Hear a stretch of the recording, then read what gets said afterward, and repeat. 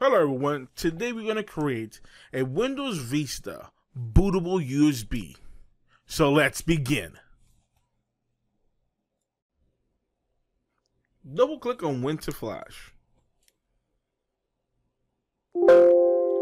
Click OK. We're going to click on this check mark, which is the wizard. And then what we're going to do is we're going to click on Next. If you have a CD, leave this selected. If you don't have a CD, which I have an ISO, I'll be selecting this option, right? And click Next. Now, mind you, if you did have a CD, it's going to ask you to pick the drive letter where the CD is located. Same here, where I'm going to pick the ISO where the location is going to be. So I'm going to pick Windows Vista 32-bit and open. And the USB is already plugged in, right?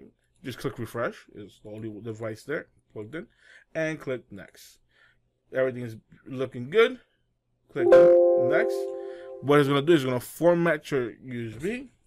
And what you're going to do is you're going to click on Continue. Accept the license term and agreements. Click Continue. And this will take a few minutes. Be right back.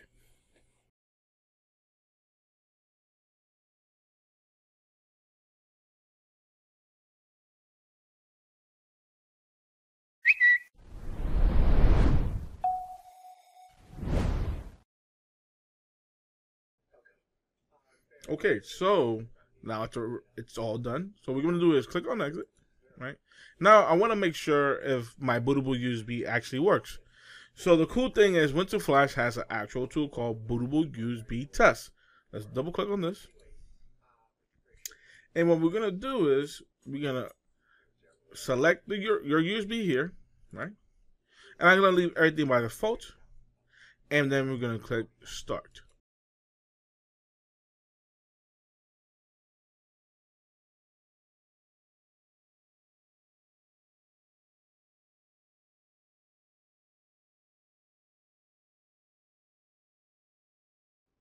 All right.